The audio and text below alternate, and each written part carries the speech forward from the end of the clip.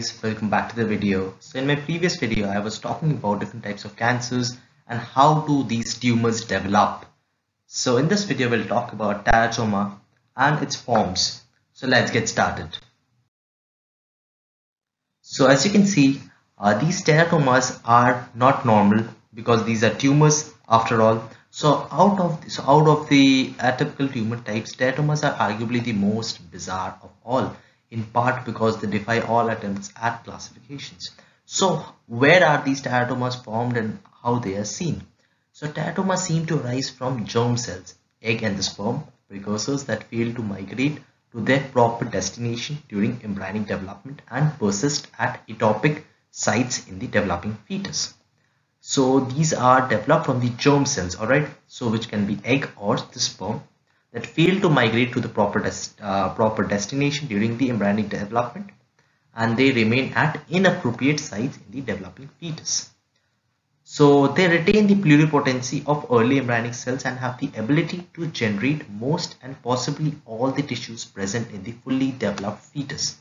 Also, cells in different sectors of common mature teratomas, which are largely benign, localized growth, differentiate to create tissues that are very similar to those found in variety of adult tissues.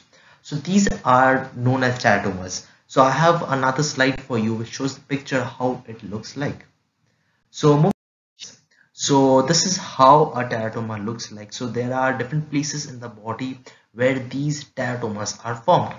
So of the special interest is the fact that careful karyotypic and molecular analysis of benign mature teratoma have indicated that the associated tumor cells are genetically wild type.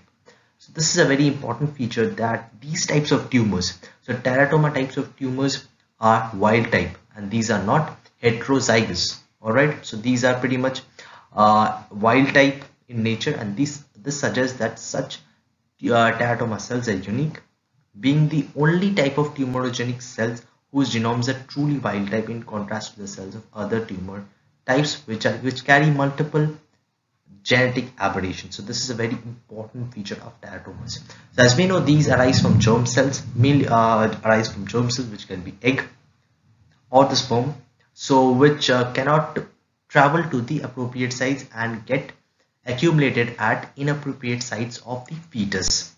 Alright, and these are of wild type. So these are genetically of wild type, regardless of however it is or wherever it is formed, and it shows difference with other types of tumor cells which carry multiple genetic aberrations.